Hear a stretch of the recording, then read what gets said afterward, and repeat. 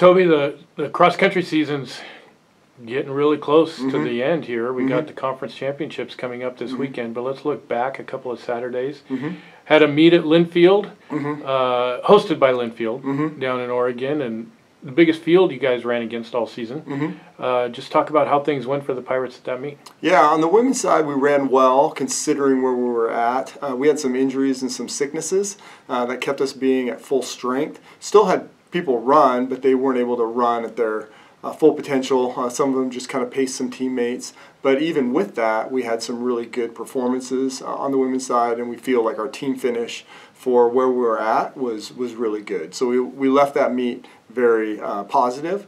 On the men's side, had a couple guys coming off of some sicknesses, but for the most part, we were at full strength, and we ran that way, and we felt we had a really good meet. You talk about the sicknesses. Where are we? Obviously, this is the week you don't want to have sicknesses or injuries or anything. How healthy are we going into this meet? Yeah, we are fairly healthy. Again, this time of year with our fall break at Whitworth coming up this coming weekend, oftentimes it's midterms. And so it's really a distressful time for the student athletes as they are doing school and competing. With that said, I think we're in a good place. Hopefully we're in a better place 5 days from now, but right now I feel pretty good about where we're at.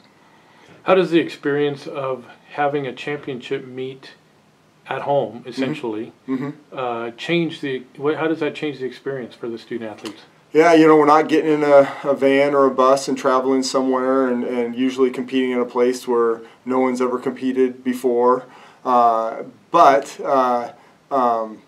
You know, still there's the anticipation of a conference championship, and like I told them, they get to sleep in their own bed, they get to eat their own food. They're going to have a lot more fans there than a typical meet for us. The real benefit that we have is we had hosted the West Region Championship last year, and so it's the similar course, not the exact same course, but very similar. And so our athletes that are returning have a little more familiarity with that course. Handicap the field.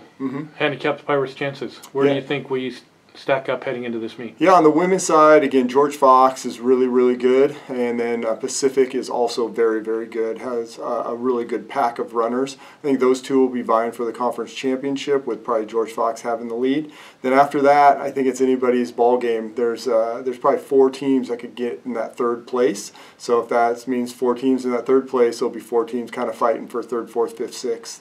On the men's side, are the Pirates one of those teams? Oh yeah, sorry, and yeah, we're one of those teams, so we'll be in that mix. And then we'll have some individual performance on the women's side that we're excited about. Lily Jones is a freshman, could be vying for the freshman runner of the year, and then Madeline Buckley, who's been a top runner in the conference for the last few years, and she herself was a freshman runner of the year. She'll be up there near the front. On the men's side, again, George Fox is pretty dominant. After that, Lewis and Clark is very good, and then we put ourselves in that mix too, and then there's kind of the rest of the pack. And so it really comes down to the team effort on all the teams on race day. There's a lot of really good individual runners on teams that don't necessarily have a team chance, and so that's going to complicate some things as well.